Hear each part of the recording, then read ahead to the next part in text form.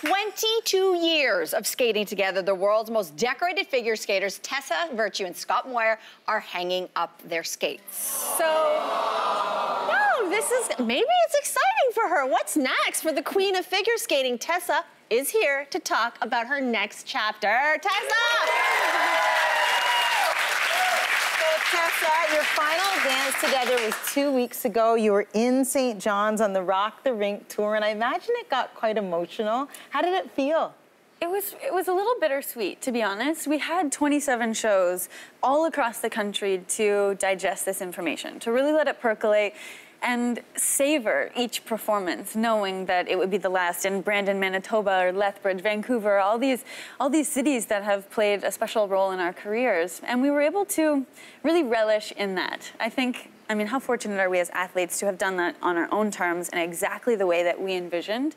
And we communicated every day about how that made us feel. And some days it was more emotional than others, but most often, we really agreed that it just felt right. Yeah. I mean, we know what it feels like to be at our best, and to keep that level of performance up, we just simply don't have it in us to train at that capacity. I think we're so ready to just step out into, right now it feels like the unknown, but to broaden our horizons and try new projects. I mean, but here's the thing, you guys are champs, and champs have a hard time walking away, so why is now the time? It felt right. You know, it would be hard 5 years from now, 10 years from now. It will always be hard to walk away. It's been such a significant and meaningful chapter in our lives. But we didn't want to limit ourselves. I think we were so conscious. We didn't want to be stuck in those characters, the Moulin Rouge skate that we did February 20th of 2018. That couldn't define us for the rest of our lives. So we need new challenges in our lives. And I think, you know, stepping outside the confines of those arena boards will be liberating and really refreshing. Well, let's talk about that, because we've gotten to know you a little bit. It's so great, all the things you've accomplished, but there's another Tessa who doesn't have to do side-by-side twizzles. Right. So, who is she? What are you planning? I think I'm ready to say yes to new projects that were put on the back burner when we were training and so focused on just one singular goal.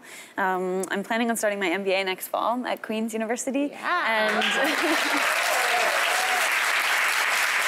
really, since the Vancouver Games, there was a flick of a switch, and it was as if we had to put on our business hats. And we were thrust into this new world, and I'm so keen. I've loved it. I've loved every bit of diving more deeply into the business side of it all, and so negotiating contracts and, you know, marketing, things like that. It's all, it's also interesting, and I think, you know, being able to be creative in a different sphere is really appealing and alluring to me at the moment. Love that. Well, we can't wait to see where this journey takes you. Thank you. Good luck. I'm so grateful for the support. Thank you.